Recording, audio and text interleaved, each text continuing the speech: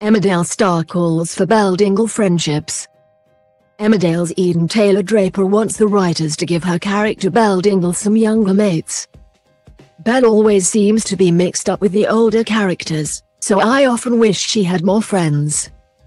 Because she doesn't have a solid group, the actress told Inside Soap. That would be so nice for Belle. There's such a lovely group of younger people who work on the show that I get on with really well in real life. And it would be great to hang out with them more on screen. Belle's a bit of a loner. Related, Emmerdale reveals Charity and Mackenzie's wedding outcome. Taylor-Draper also praised Belle's era of working alongside curmudgeonly Eric Pollard at the Village B&B. "I thought that was really fun," she said. "There are so many amazing people in Emmerdale that I wish could work with more. And obviously new actors, such as Will Ash coming in as Caleb.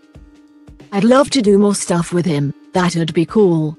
Sometimes you'll do a scene in the cafe with someone and realize that you've not worked with them in 10 years. It's crazy." Double quote. Related, former Emmerdale star Alexander Lincoln discusses possible return as Jamie Tate. Conveniently enough, Belle will soon be cuddling up with Jimmy King's nephew Tom, played by James Chase.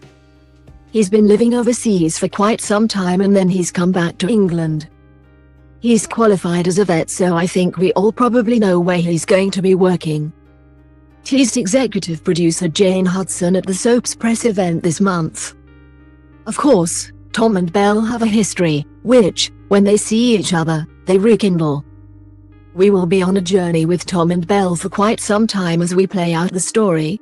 Double quote. Emmerdale airs on weeknights at 7:30 p.m. on ITV1, and streams on ITVX. Read more Emmerdale spoilers on our dedicated homepage.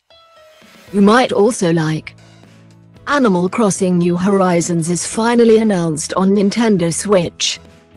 How to watch Amazon Prime on your TV, smartphone and tablet, and enjoy Good Omens online.